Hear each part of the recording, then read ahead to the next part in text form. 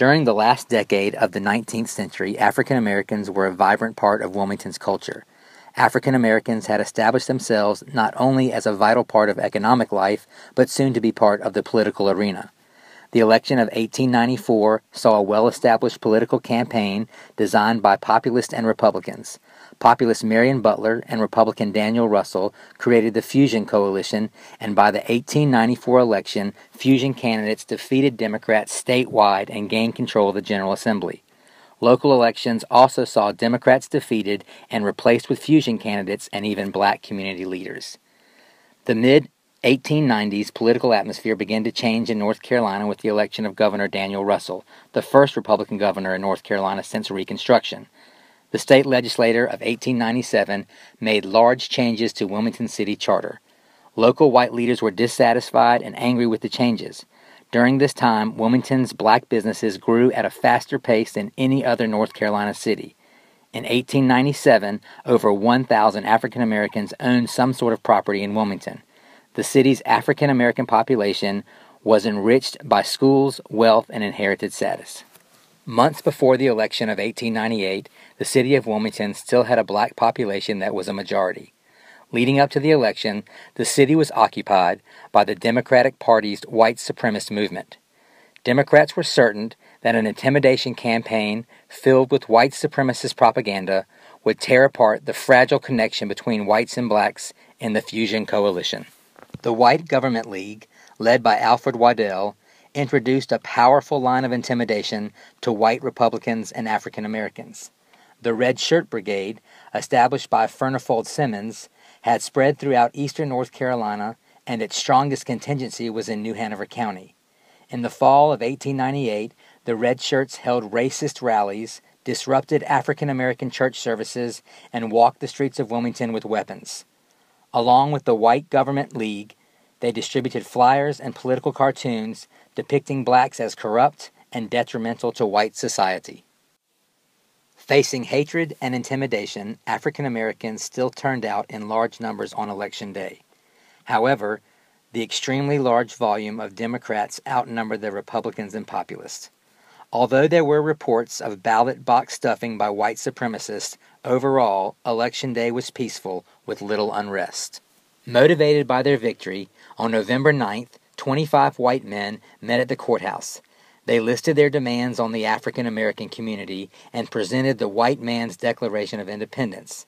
They demanded the immediate removal of Alex Manley and his newspaper, the Daily Record, from the city. Additional resolutions called for the resignation of the mayor and the chief of police. On the evening of November 9th, the Committee of Colored Citizens was called to hear the demands of the white supremacists. In attendance was Alfred Waddell and his committee of 25. The Committee of Colored Citizens drafted a humble response and attempted to separate the black community from Manley and his newspaper. Preceding the riot on November 10th, Alfred Waddell scheduled a meeting at the Light Infantry Armory to receive the response from the Committee of Colored Citizens. 500 additional white men were also present. The response never came, and Waddell used the fury of the crowd to his advantage. He led the angry mob to Manley's newspaper on 3rd Street. During the procession, the crowd grew to almost 2,000 people. Upon reaching the newspaper office, the crowd destroyed the printing press and burned the building. The violence spread throughout the city. African Americans gathered weapons to defend themselves as whites patrolled the streets searching for blacks to carry out Waddell's claim to choke the Cape Fear River with Negro carcasses. At around 11 a.m., near the intersection of 4th and Harnett Streets, in the mostly black community of Brooklyn, a gun battle broke out. When it was over, several African American men lay dead or wounded. This moving gun battle continued to Manhattan Park, a gathering place deep in the black community, where bullets destroyed the surrounding fence and damaged many homes and buildings. During the violence and gunfire, Waddell and other white leaders demanded the resignations of the mayor and board of aldermen. Waddell was elected mayor by a new board of aldermen who had been appointed by a small group of Democratic leaders that afternoon. Within hours of Waddell assuming power, all black employees were fired or replaced. Waddell and his posse issued warnings to African American economic, religious, and political leaders that if they did not leave the city, they would face physical harm or even death. Some African Americans hid in the surrounding woods for days and even weeks. The African American casualties of the Wilmington race riots were not allowed to be buried at Wilmington's Oakdale Cemetery. They were laid to rest at Pine Forest Cemetery, a 15-acre graveyard established in Wilmington for colored residents. When the violence subsided, the official death toll was 25. However, it was strongly suspected that hundreds of African Americans had been killed and their bodies dumped into the river. Large numbers of African American families fled the city to find safer homes. Many relocated to communities in Brunswick County. Blacks who remained or came to the city after the Wilmington race riots faced severe racism and large reductions in pay.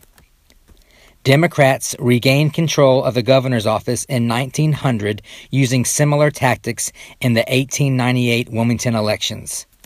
A suffrage amendment to the North Carolina state constitution was passed and virtually eliminated black voting rights and concreted segregation that lasted until the civil rights movement of the 1950s and 60s. On November 8, 2008, the city of Wilmington, along with predominant white and black leaders, dedicated the 1898 Memorial Park in downtown Wilmington. The center point of the memorial are 6 large bronze paddles that symbolize water, an important element in the belief system of people from Africa. Water is also part of a diversity of beliefs throughout the world to symbolize renewal, rebirth, and forgiveness. For a city that grew up beside the waters of the Cape Fear, these paddles symbolize a type of passage as well.